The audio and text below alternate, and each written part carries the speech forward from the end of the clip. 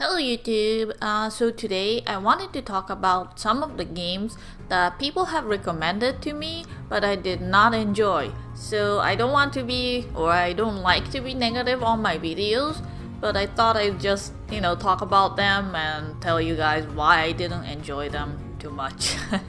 Yeah, so the first one, I think you can see it on my desk, is Nier Automata. So I did some let's play of this game. I even put the cosplay on and everything, of the 2B. And well, one thing is that I get motion sickness quite easily, so that can be contributing to why I didn't enjoy it as much. But I did take the medicine that's supposed to make you not feel not so queasy, and it did work. But I don't know, I just didn't get the hang of it, and I know that the story is supposed to be really good, and I know that the soundtrack is supposed to be really good too, but I guess it was just not my thing. I mean, I really love the character design, that's why I did the cosplay, and I even have a figure pre-ordered and everything of the main character, but I just couldn't get into the gameplay. I didn't think like it was really hard or anything. I mean, you can change the difficulty anyways, and yeah, maybe if I had played it on my own before I started the let's play, I might have enjoyed it a little bit more, because I feel like when I do a let's play of some of the games, I feel like pressure to play and not when I really want to play, so I guess that didn't help either. So I might give it another chance when I actually do feel like playing these types of games, because I usually never play like action games. I like playing fighting games, I like playing some platformers or dungeon crawlers and stuff like that, RPGs, puzzle, rhythm games, but I usually never play these types of games. So yeah, it's kinda, I don't know what I expected. I mean, if I don't like the genre, I just thought that maybe I would enjoy this one because it had like really good reviews and everybody was recommending it to me. But I know that the game is actually good. I'm not saying that any of these games are bad. Actually, I think every one of them or most of them are good, because these are games that someone recommended me to play. So yeah, so don't think that I'm dissing on these games, it's just my preference. The next one is Moonlighter. So this game, well, actually this one wasn't recommended to me by anyone in particular, but I saw it on Amazon, I read the reviews, and it sounded like a game that I would really enjoy. So you have to go to these dungeons that changes every time you go in, and if you die, you lose all the items that you got in there. So you have to come back out alive and sell these items in the shop, or use them to craft other weapons that would make you stronger and go on and beat tougher enemies and get better items, more money, etc. And the concept is really nice, but I felt like it was I don't know, something about it was kind of like tedious. It felt like maybe if you kept a part of something that you lost, or if you didn't lose everything every time you died, or maybe if I don't know what it was that I didn't like. I feel like it was lacking something. Maybe it was the music, maybe it was just too plain, like there was not much to do in the town. The town or the hub is pretty small, that could be why. But I did play it for a while, but I just couldn't get into it that much, so I quit playing, yeah. The next one is Hollow Knight. So this one I had a feeling that I was not gonna like it. I really love the character design of the main character. I really like how the game looks in general. It looks pretty. But just the type of game, the gameplay itself is not my type of game. And also I really didn't enjoy that the game is so dark all the time. I don't know what I expected, and some of the enemies, all of the enemies are like insects or bugs, and I just don't like bugs and insects, even if they're like cute looking. It kind of grosses me out, and I don't like playing games that grosses me out in that way. So yeah, my husband has been playing it for a while now, and he's gotten pretty far with the game, and it looks like, well, he has mentioned that this game is one of the best games of this genre. It has lots of like really small details, like when you sit down on the bench to save you and open the map, the character like takes out the map. He does the same. He walks around with the map when you're walking and when you're looking at the map and stuff. So yeah, like this game has like the really small details down, and I really kind of disappointed that I didn't enjoy it or like it. But I think I would recommend this game if you like platformers or action games, you know. But it's not easy. It doesn't look easy. I only got to the first or the second boss and I kind of gave up. But yeah, too bad I didn't enjoy it. The next one is Lost Sphear. This is the Japanese copy. Lost Sphear. It comes in like a cardboard sleeve. And this was made by Tokyo. What was it? RPG? Was it Tokyo RPG Factory? Which who made the I Am Setsuna, and they're doing Oninaki. That's coming out soon. I thought I would enjoy this because I liked I Am Setsuna so much, and I Am Setsuna did not have that great of a review by everyone. It wasn't like it was the best game ever, but I really enjoyed it. I think that it was one of my favorite RPGs of that time when it came out. So I thought I would enjoy this one too, but no. I think I'm up to the end of the story because of, you know, how the story is going. But I don't know, I just couldn't get into it. I felt like the characters were kind of bland. The gameplay was kind of bland. The graphics were bland. I didn't enjoy the music like I did in I Am Setsuna. So it was like just meh. It was just okay. It's not bad or anything. It's just not worth playing over something else that you might have. So yeah, definitely an okay RPG, which kind of left me disappointed. And then the next one is this, Kirby Star Allies. This one is for the Switch, the only Kirby game out for the Switch right now, and it was, I think this was the first game I got for the Switch when we first bought the Switch. And I do love Kirby games. I played most of them, not all. The only one I didn't really enjoy was Epic Yarn. Is it Kirby's Epic Yarn? I don't even remember the name, but you know, the one on the Wii. Because it was really different.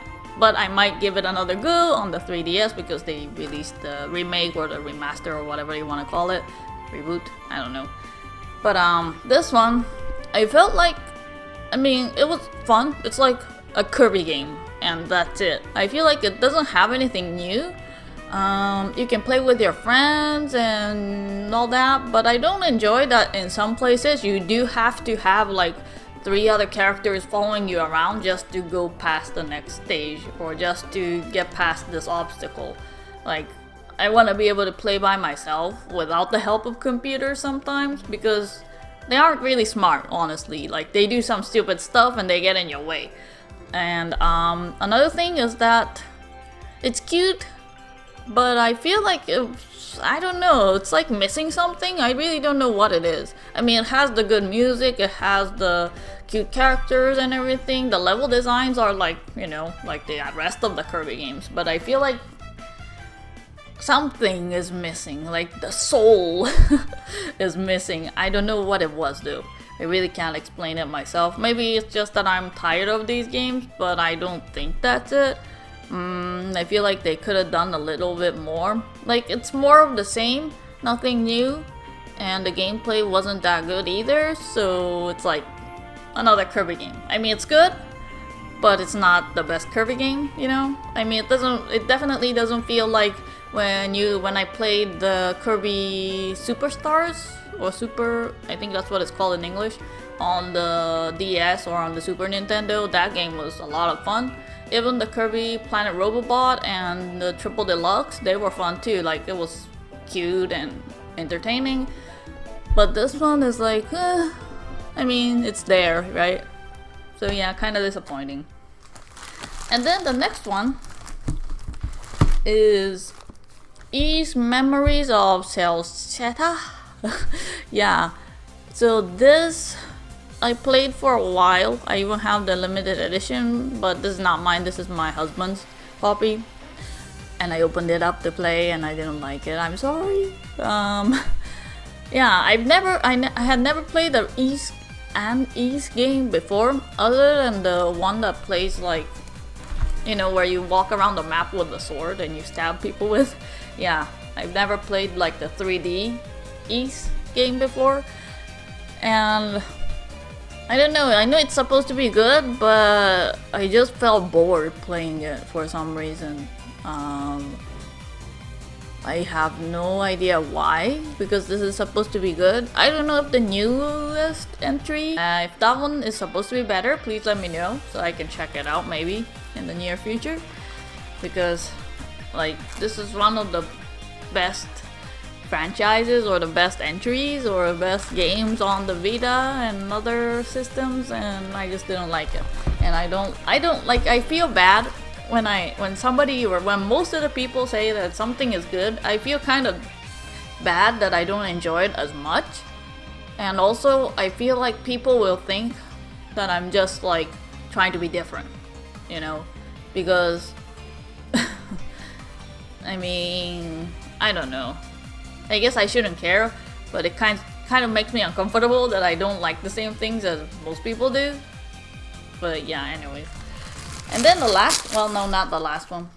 The last one I have here is Undertale.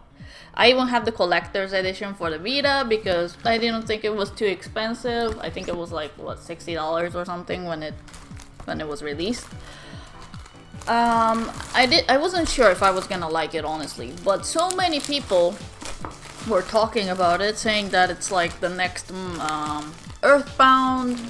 The characters are so original, and there were so many memes and pictures of the different characters going around, fan art and everything. I had to try it out, and I really didn't want to buy digital, so I was like, okay, I'm just gonna get the collector's edition, you know, because it looks pretty, whatnot.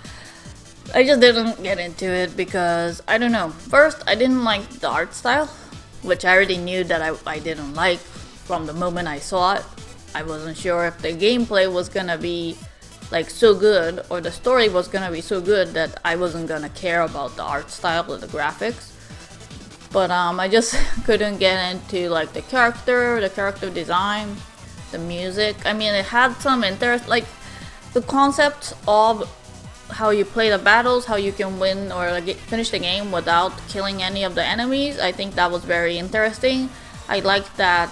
The story I really liked too, but like the last boss was creepy. Like it was one of those games that was really scary at moments. And I mean, I guess it was good, but I just didn't think that it was as good as everyone made it out to be. It was one of those cases where the hype was too big, and I don't know what I expected at the end. But yeah. I don't think it's a bad game at all, I mean, but I don't think that it's one of the best RPGs, in my opinion. But yeah, anyways, I feel like so many people are gonna get mad at me because it's a really popular game, you know, it has a really big fan base. But anyways, and then the last one I want to comment about is the Zelda series in general. So, the first Zelda I played was the Majora's Mask on the Nintendo 64, and I only played it a little.